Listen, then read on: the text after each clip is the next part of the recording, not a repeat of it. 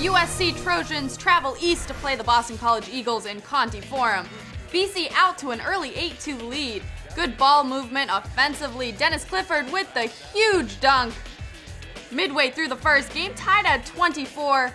Clifford with the give and go to Olivier Hanlan, who finishes it with a lay-in. Eagles up 2. Big play here defensively for BC, up 3. Hanlan with the steal off the inbounds pass. Finds Aaron Brown for the lay-in and 1. The Eagles hold to a 41-37 lead heading into the break. Second half, BC down 1. Hanlan, nice jumper. Hanlan had 15 points in the game, puts the Eagles ahead by 1. But USC big man Nikola Jovanovic keeps the Trojans in the game. Drives for the lay-in. 16 points for the big guy. Trojans up 5.